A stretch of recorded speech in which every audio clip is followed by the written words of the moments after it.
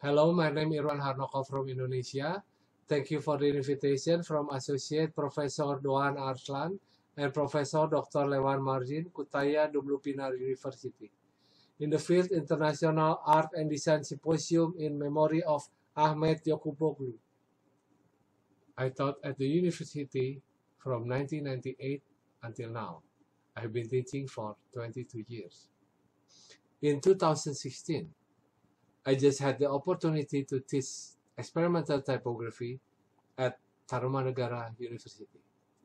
Because during that time, in Indonesia, experimental typography was deemed unnecessary in the practical world of work.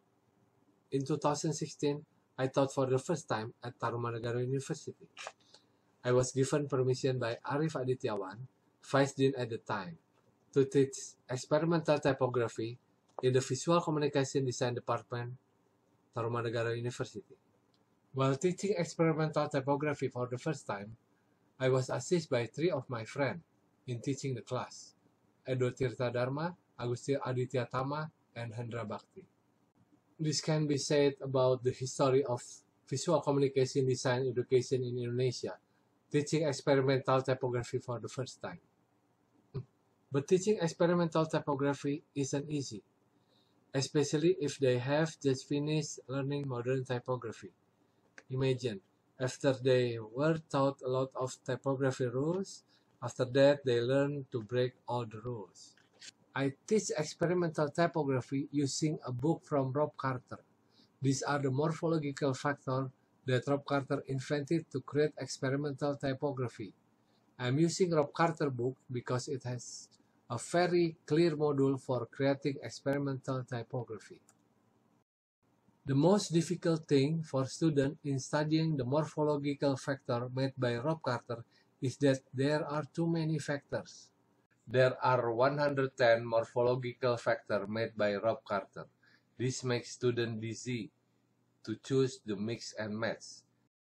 Besides, I had to find an effective way to teach experimental typography so that this lesson ran the specified number of weeks to complete this exercise. I ending up to reversing Rob Carter method. I am not asking students to start from scratch, but I ask my students to start working to see the final result made by Rob Carter student. Starting from the work Rob Carter student, it began dismantled one by one. And this is the way. I will present the work of Fahri Farezi. He is one of my students, majoring in Visual Communication Design from Pradita University. Step 1. I asked Fahri to select a student from Virginia Commonwealth University that he liked the most in the book. Student work on experimental typography book is Rob Carter's student. Incidentally, the work chosen by Fahri does not have the name of the designer. In this step, besides choosing the work that he likes, I asked Fahri to analyze this work through the morphology that Rob Carter has made in the book. Direction. Typographic elements exert directional energy by virtue of their intrinsic shapes and the position they occupy on the page. Like this big S letter and the small type, rotated at other angles, it is charged with varying degrees of energy. Type moving in circular direction acquires a whimsical presence. Referred to as typographic support elements, ruled lines serve as visual punctuation. Deliberately placed ruled line can emphasize thought, separate units of information for hierarchical clarity, and contribute to type-throbbing presence. Blurring. Distorting type provocatively transport it into the visual realm. For letters and words that function normally as symbols for spoken sound are transported into expressive image. Letter form can exist as solid shapes or as outlines. Outline trace the contour edges of letter shapes, and they appear in the most basic form as unbroken line. Most typefaces are designed to include both upper and lowercase letters. They are more informal than lowercase letters, which appear more informal in posture. All letter forms possess the property of weight, a factor determined by the thickness of letter strokes. Type with thick strokes appears robust and confident. Tonality refers to type that is a screen or a tint of black or a pure color, hue. It should not be confused with typographic color, the relative lightness or darkness of text, which is inherently linked to the stroke weight of letters. Step 2. After Fahri chose the work he liked in the book, I asked him to copy it exactly. Because for me, the exact step to imitate is to find out the student's proficiency in mastering design software. So, if he succeeded in doing experimental typography, it would not be due to coincidence. But indeed, the students have good basic abilities. So, before he made experimental typography, he already knows modern typography with all the rules, and he already has some proficiency in using design software. So, if the exact imitation step doesn't work, then I don't think the student is worthy of doing experimental typography. Step 3. I asked Fahri to change the color from black and white monochrome to full color. Try to be 2 or 3 or 4 colors. Change the mood of the color. The step of changing the color is not a difficult thing for students. But trying to change the color with heart becomes a challenge in itself. Here, I ask students to use a color harmony book to change it. After determining the chosen color combination, we go to step 4. This step is to change the typeface and change the big letter that is the main concern. In this example, Fahri tries to change S to F, Y, and J. Step 5.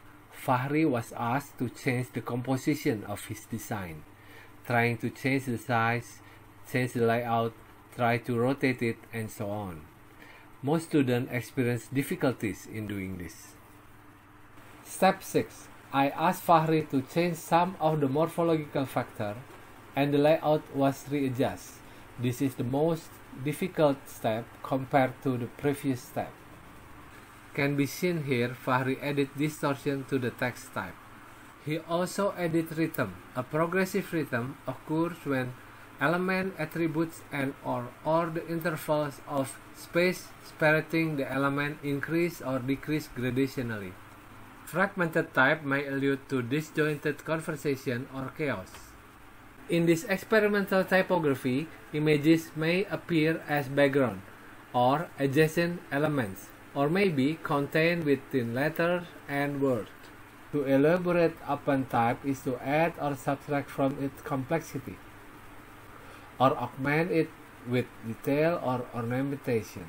Moving letters or words from text emphasize the element by means of their conspicuous absence.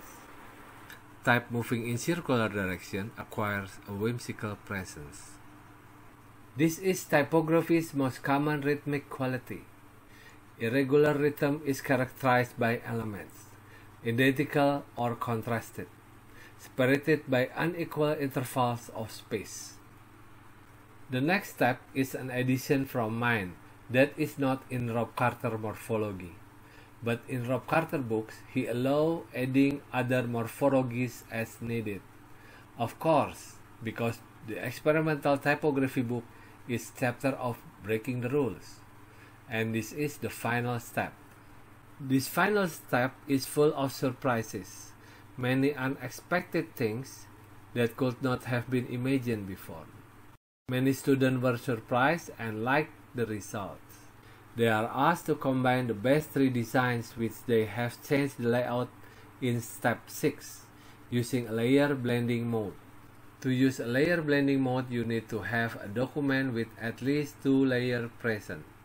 At the top of the layer palette, you'll see an option that says Normal. Click the drop-down menu to see all the available modes. Select one of the modes to see the result in your document window. And this is the final result. I remember a sentence from Paula Scher when discussing serious play. She said, serious design, serious play is something else.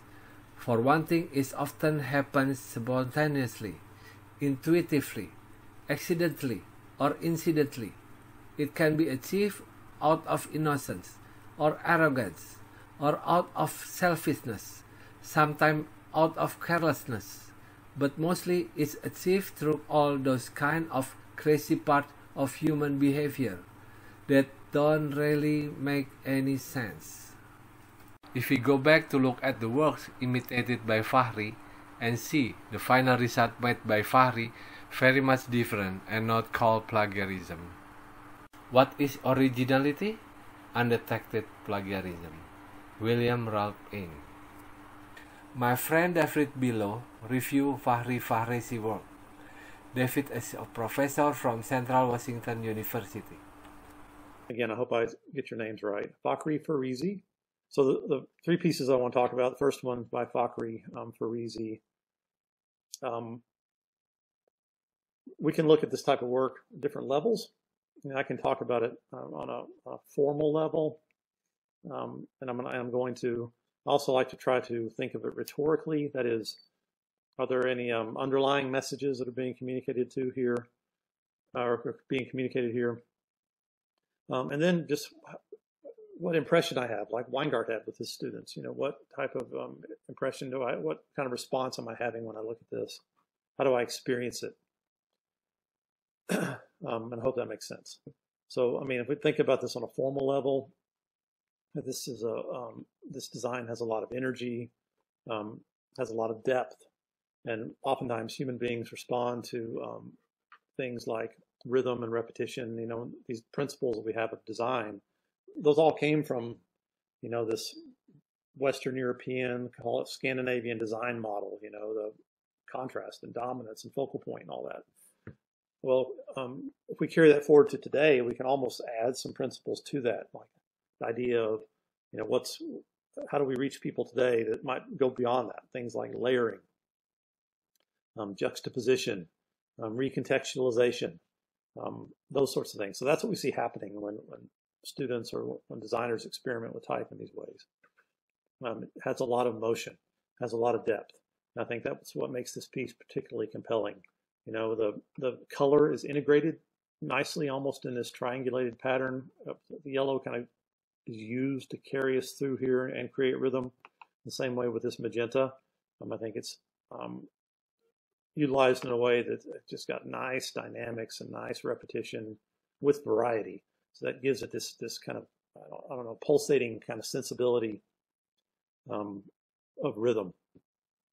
And the space in this design is just vast. It's incredibly the illusory depth. Think of it like that, where, you know, it's a two-dimensional space, but it just goes back forever.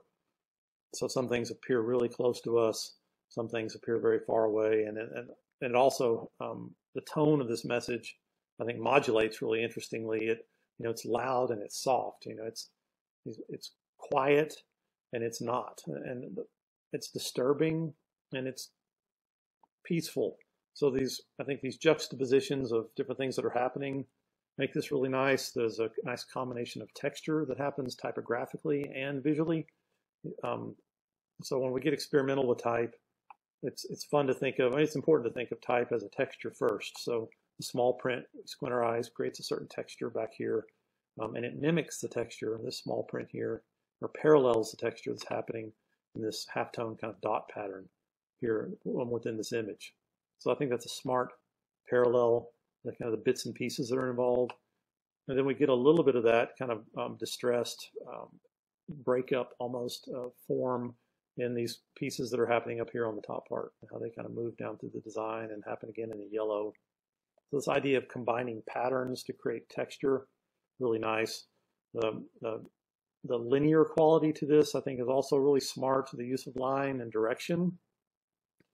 and it's happening on a variety of levels, which makes it more sophisticated. So the directional elements are obvious, right? But they're playing off, or they're keying off the forms of the letter. So the form of this letter is kind of leading us up. Same way at the P, and then the diagonals are real strong on the T and on the shape up here. And then line is used in a less kind of bold way with the dashed lines in the background that are, again, reflecting those angles that are so important here. And the text is kind of riding along these angles, and the student left some interesting spaces. Like the space here to the left of this text is the same width as the width of this pink of this T, so that kind of spatial comparison, the parallel that we get, is just, again, I think a smart choice in the composition. It's balanced real nicely asymmetrically also. It's the way this the kind of dynamic tension happens from the asymmetry, I think, is also really smart. The attention to detail with the negative space, and the student let the negative space travel throughout the composition, kind of comes in and out of the letter forms and in and out of the textures in the background.